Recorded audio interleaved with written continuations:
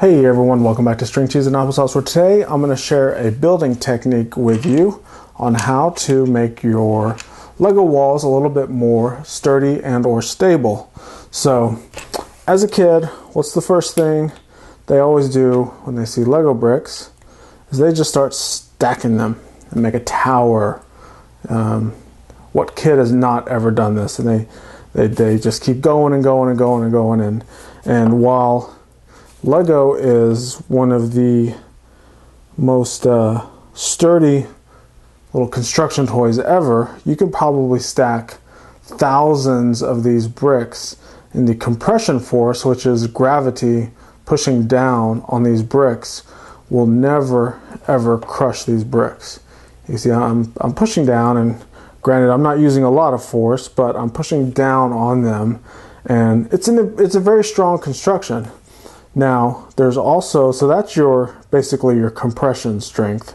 So the bricks are being compressed, and you can see they're holding up really well.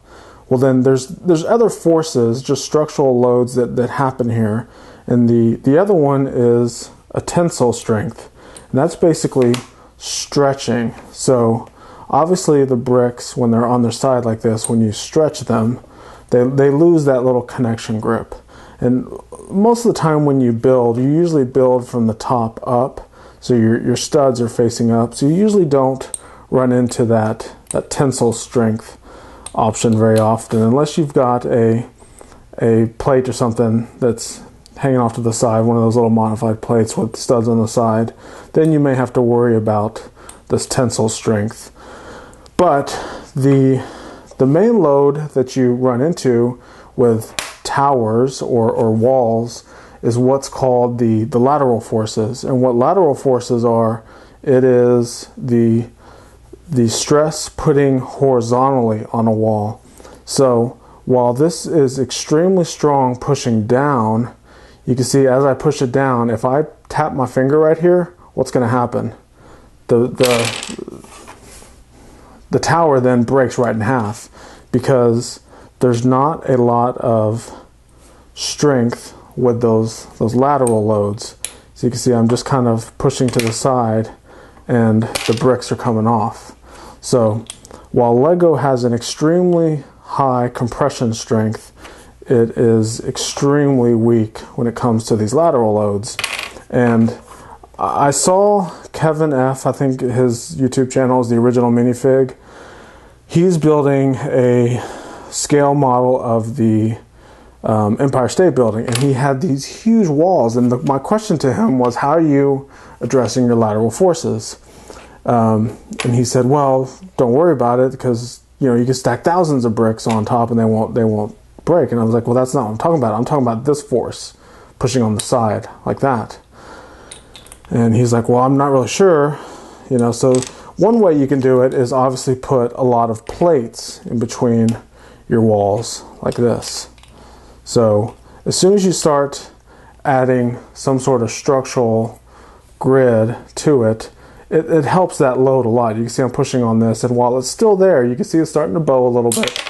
It does help it significantly. Now that helps if you've got a lot of layers, but if you're building a tower, what you need is some lateral bracing. So one easy way to do it, extremely easy, is these modified bricks with Technic pins on the side, and you connect a Technic beam. So just adding those two extra pieces plus the beam there, you can see that load, that force, is then compensated for, so that it's no longer there. So you can take this apart now. Also, pushing on this beam on the other side more or less prevents that from bowing out that way. Now if I put my finger right here in front, which is in front of this beam, you can see it still has that little bit of bowing out of it. You see right there. But it doesn't quite come apart, because remember, there's these pins in there that are holding it together. So if you want to build a taller tower, these Technic connections are extremely strong, so they can get a little bit hard to take apart. You can add a few more, another one, and let's see, let me get another.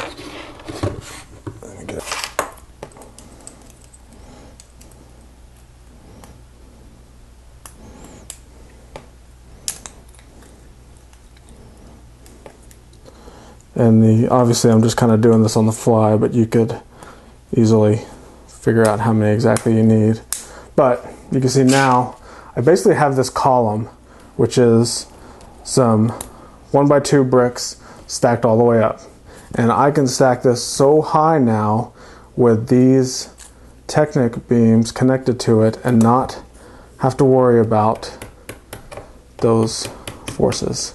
So this tower is actually taller than the one I was showing you where I was pushing and it was just toppling over, because now we've made this so strong with just these bricks with the little Technic pins and a beam back there that nothing I can do pushing on that will make these bricks come apart. So that is how you build a tower without worrying about it tapping it and it falling over. If I take, let me show you real quick, same tower, I'm just taking this Technic beam off. Same tower, no beam, holding it there, like that. I barely had to touch it. Now I am pushing it down right here a little bit, so because you got to imagine this tower stacked up really high.